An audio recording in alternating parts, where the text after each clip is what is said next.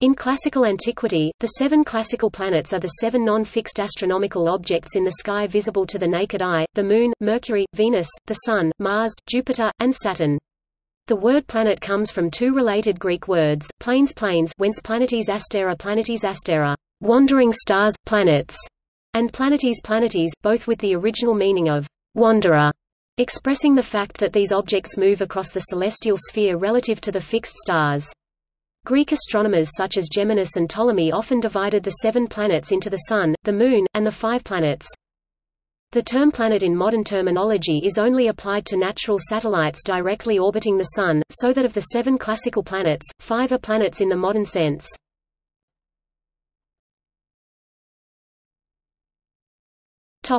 Babylonian astronomy.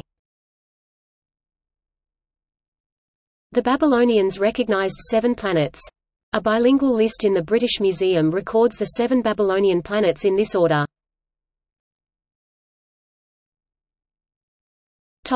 Symbols. The astrological symbols for the classical planets appear in the medieval Byzantine codices in which many ancient horoscopes were preserved. In the original papyri of these Greek horoscopes, there are found a circle with 1 ray for the Sun and a crescent for the Moon. The written symbols for Mercury, Venus, Jupiter, and Saturn have been traced to forms found in late Greek papyri.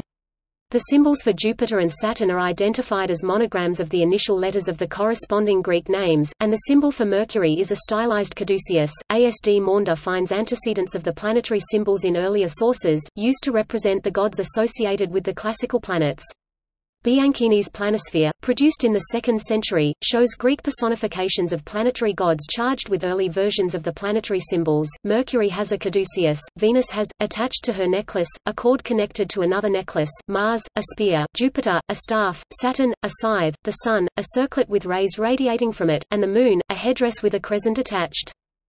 A diagram in Johannes Carmatiro's 12th-century Compendium of Astrology shows the Sun represented by the circle with a ray, Jupiter by the letter Zeta, the initial of Zeus, Jupiter's counterpart in Greek mythology, Mars by a shield crossed by a spear, and the remaining classical planets by symbols resembling the modern ones, without the cross mark seen in modern versions of the symbols. The modern Sun symbol, pictured as a circle with a dot, first appeared in the Renaissance.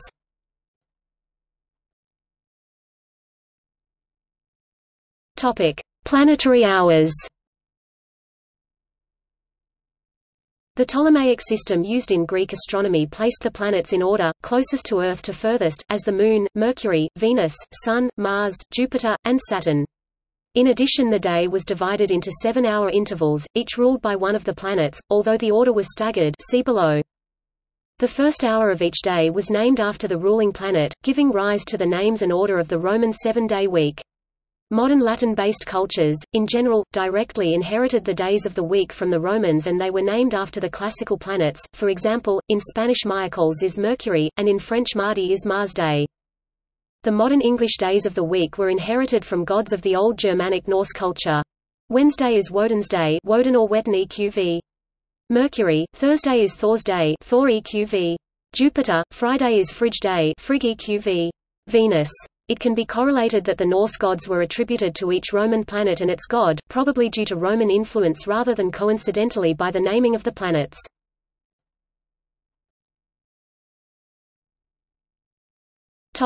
Alchemy.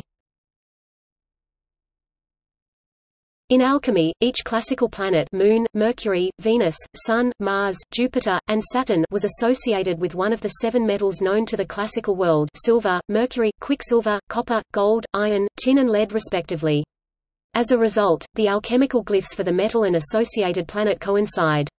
Alchemists believed the other elemental metals were variants of these 7, e.g. zinc was known as Indian tin or mock silver. Alchemy in the Western world and other locations where it was widely practiced was, and in many cases still is, allied and intertwined with traditional Babylonian Greek-style astrology. In numerous ways they were built to complement each other in the search for hidden knowledge that is not common, i.e. the occult. Astrology has used the concept of classical elements from antiquity up until the present day today. Most modern astrologers use the 4 classical elements extensively, and indeed they are still viewed as a critical part of interpreting the astrological chart. Traditionally, each of the 7 planets in the Solar System as known to the ancients was associated with, held dominion over, and ruled a certain metal. See also astrology and the classical elements. The list of rulership is as follows: the Sun rules gold, the Moon, silver, Mercury, quicksilver, mercury, Venus, copper, Mars, iron, Jupiter, tin, Saturn, lead. Some alchemists, e.g. Paracelsus, adopted the Hermetic Kabbalah assignment between the vital organs and the planets as follows. Topic: Contemporary astrology.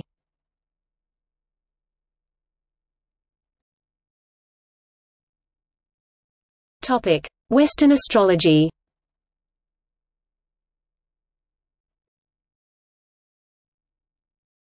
Topic: Indian astrology.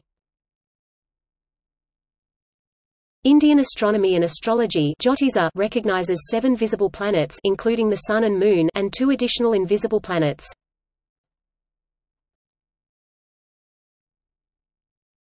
Topic: Chinese astronomy. The cycles of the Chinese calendar are linked to the orbit of Jupiter, there being 12 sacred beasts in the Chinese dodecannular geomantic and astrological cycle, and 12 years in the orbit of Jupiter.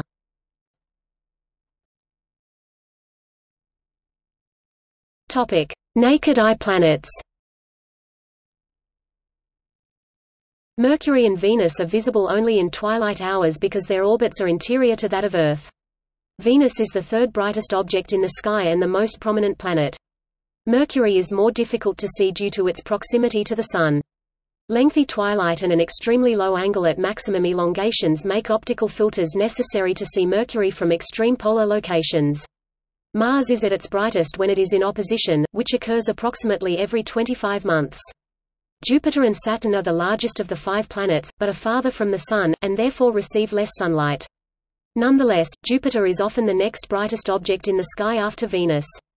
Saturn's luminosity is often enhanced by its rings, which reflect light to varying degrees, depending on their inclination to the ecliptic. However, the rings themselves are not visible to the naked eye from the Earth. Uranus and sometimes the asteroid Vesta are in principle visible to the naked eye on very clear nights, but, unlike the true naked eye planets, are always less luminous than several thousands of stars, and as such, do not stand out enough for their existence to be noticed without the aid of a telescope.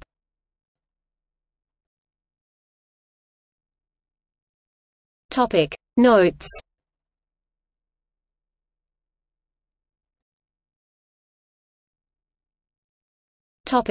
See also: Antikythera mechanism, aspects of Venus, definition of planet, list of former planets, 5 elements Chinese philosophy, geocentric model, celestial spheres.